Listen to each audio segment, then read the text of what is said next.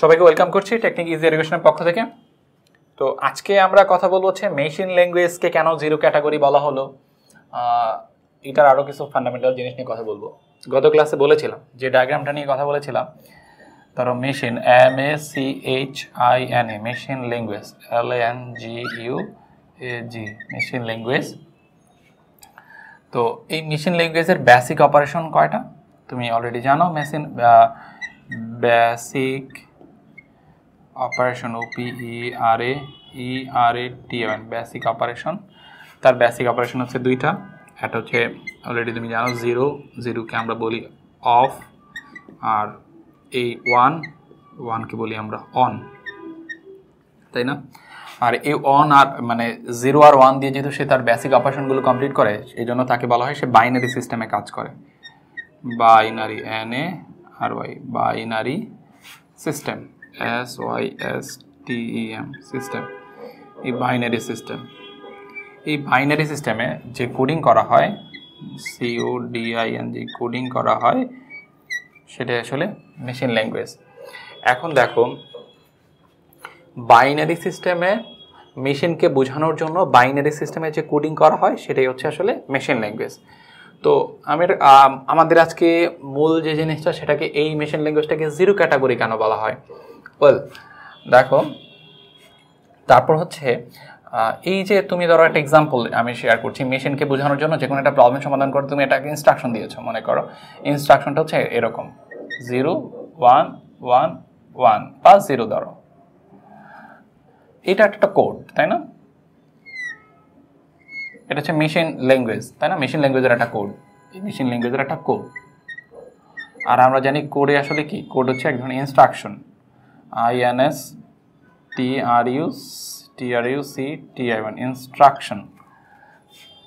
এখন এই কোডটা মেশিন কি করবে, এই যে কোডটা, এই কোডটা যখন তুমি লিখবা তখন মেশিন সেটা কি বুঝতে পারবে, MACHINE মেশিন সেটাকে কিভাবে বুঝতে পারবে। দেখো, তুমি যখন মেশিনকে 0 দিয়েছো, সেটাকে ধরে নিবে কি অফ।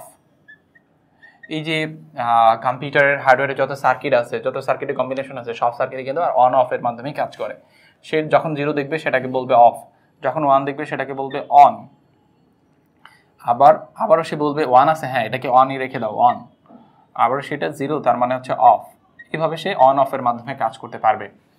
এখন মূল কথা হচ্ছে যে দেখো, মেশিন ল্যাঙ্গুয়েজের অসুবিধাগুলো কি কি আসলে, মানে প্রবলেমগুলো কি, অসুবিধাগুলো কি কি, এটাকে কেন আদৌ এখন ইউজ করা হয় না, অসুবিধাগুলো কি, সুবিধা, মেশিন ল্যাঙ্গুয়েজের অসুবিধা কি। এই যে তুমি যে কোডটা লিখেছো, ধরো যে কোডটা লিখেছো, এখানে নির্দিষ্ট কোনো আসলে সিরিয়াল নাম্বার নাই। মানে এগুলো কি এক একটা বিট, 0 1 1 1 এগুলো একটা বিট, এদের উপরে কোনো আসলে সিরিয়াল নাম্বার নাই। সিরিয়াল নাম্বার নাই বলতে আমি বোঝাচ্ছি, দেখো এই বিটের নির্দিষ্ট কোনো নাম্বার নাই যে এটা 1 এটা 2 এটা 3 এটা 4 এরকম কোনো নাম্বার নেই। আচ্ছা, কেন নাম্বার না থাকলে কি সমস্যা? নাম্বার না থাকলে সমস্যা হচ্ছে তুমি বিটগুলোকে ট্র্যাক করতে পারবে না, কখন কোন বিটটা, যদি ফিউচারে কোনো একটা বিট নিয়ে প্রবলেম হয় তাহলে কোন বিটে প্রবলেম হয়েছে, এই ট্র্যাকিং যে ব্যাপারটা আছে এটা তুমি চালাতে পারবে না, ট্র্যাক করতে পারবে না কোন বিটে প্রবলেম হলো। তো এইটাকে আমরা প্রথম যে এটার মধ্যে অ্যাড করতে পারি, প্রবলেমটা অ্যাড করতে পারি, বিট ট্র্যাক করা যায় না। বিট ট্র্যাক TRACK ট্র্যাক করা, বিট ট্র্যাক করা যায় না, বিট ট্র্যাক করা যায় না। তার মানে কেন বিট ট্র্যাক করা যায় না? কারণ বিটের নির্দিষ্ট কোনো সিকোয়েন্স বা সিরিয়াল নাম্বার এক্সিস্ট করে না, তাই বিট ট্র্যাক করা যায় না। আর তো বিট ট্র্যাক না করা গেলে কি সমস্যা হবে? তো আমরা জানি বিট ট্র্যাক করা না গেলে আমাদের ইরর ফাইন্ড আউট করা যাবে না। মানে তারপর আমরা বলতে পারি এর আরেকটা সমস্যা হচ্ছে যে ইরর ট্র্যাক করা যায় না। তার মানে হচ্ছে এই মেশিন ল্যাঙ্গুয়েজের প্রবলেম হচ্ছে ইরর ট্র্যাক করা যায় না, বিট ট্র্যাক করা যায় না। আচ্ছা, আরেকটা বড় সমস্যা হচ্ছে যে দেখো, তুমি যদি এই কোডটা কোনো একটা মেশিনের জন্য লেখো, ধরো হচ্ছে এই মেশিনের জন্য লিখেছো, কোন কোডটা, এই যে 0 1 1 0, এই কোডটা তুমি কোন একটা এ মেশিনের জন্য লিখেছো, ধরো D1 মেশিন বা আমি এ মেশিন বললাম, এই মেশিনের জন্য লিখেছো। তুমি এই কোডটা এ মেশিন ব্যতীত বি আর একটা মেশিনে ব্যবহার করতে পারবা না, কারণ এই কোডটা শুধুমাত্র এই মেশিনে তুমি ব্যবহার করতে পারবা। মানে এই কোডটাকে নিয়ে তুমি বি মেশিনে ব্যবহার করতে পারবা না। এই ব্যাপারটাকে বলা হয় মানে ডিভাইস ডিপেন্ডেন্সি, মানে এটার মধ্যে ডিভাইস ডিপেন্ডেন্সি এক্সিস্ট করে। 3 নাম্বার যে প্রবলেমটা ডিভাইস বিআইসি ডিভাইস ডিপেন্ডেন্সি।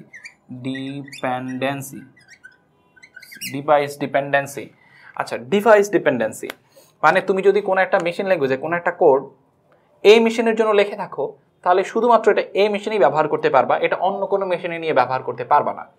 এই জন্য এটাকে বলা হয় আসলে ডিভাইস ডিপেন্ডেন্সি। এটার মধ্যে ডিভাইস ডিপেন্ডেন্সি এক্সিস্ট করে।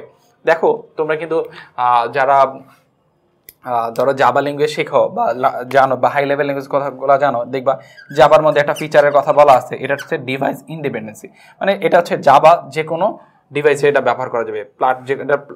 প্ল্যাটফর্ম ডিপেন্ডেন্সি নাই এটার মধ্যে, আসলে তুমি যে কোনো প্ল্যাটফর্মে ব্যবহার করতে পারো। কিন্তু মেশিন ল্যাঙ্গুয়েজ কি হচ্ছে, তুমি যদি এটা এ মেশিনের জন্য কোড করো, অবশ্যই এই কোডটা বি মেশিনে ব্যবহার করতে পারছো না, এই কোডটা শুধুমাত্র এই মেশিনের জন্যই ব্যবহার করতে হচ্ছে।